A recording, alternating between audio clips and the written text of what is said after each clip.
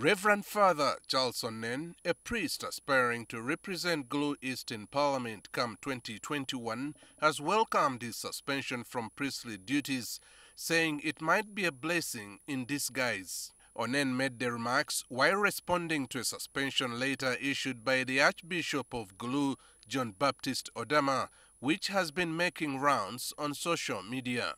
In the first place, I suspended my what? My service, myself, I suspended. And he is suspending me for the second time. I was already on leave. Because in this document, I've indicated that on the 1st of October, I will be at home. And I was ready, and I'm ready at home. Reverend Father Onen said he has been seeking permission from the Archbishop to be released from his priestly duties because he felt a stronger calling to help people through politics. I've received contribution from the Islamic community, 120 liters of diesel for my campaign. And this, to me, it is a miracle. It is a sign that they have understood my message, that I am not representing the Catholic Church, and I'm not representing the Catholic Church. And that's why I'm putting on the ordinary attire, not the clerical shirt. Because I'm not also representing the clergy.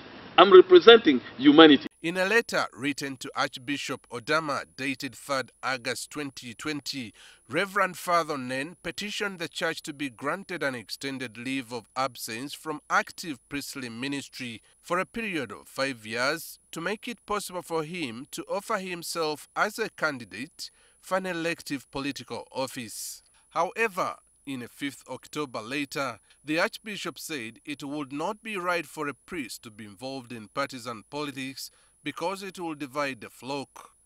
It states very clearly a cleric should not go in public affairs to look for position of administration there, and more so partisan politics.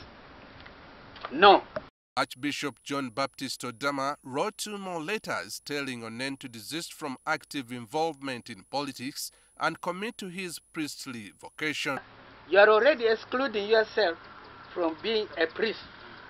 You will not be allowed to practice the law of administering the word of God from pulpit, the word of administering the sacraments. Those are not for you. However, Reverend Father Onen refused to obey, prompting the suspension to be enforced. What I know, I'm not going to fail. I've never failed right from nursery to my master degree in Makerere University. I never failed or got a retake. So there's nothing like retake or failing. That is what I can say. Arthur Wall, a political scientist, says the suspension might work in the priest's favor, going by the previous examples of people who left the priesthood to join politics. But those who know Reverend Father Charles Onen is not new to controversy. Even while he was in the mainstream church as a parish priest of Holy Rosary, he was doing the same things. He was a leading voice to come against social injustices, issues of land in power, the issues generally affecting the people. He was a voice also advocating against some of the ills in society. However, other opinion leaders in Gulu say the Catholic Church should streamline its procedures for those seeking to leave because many have tried and been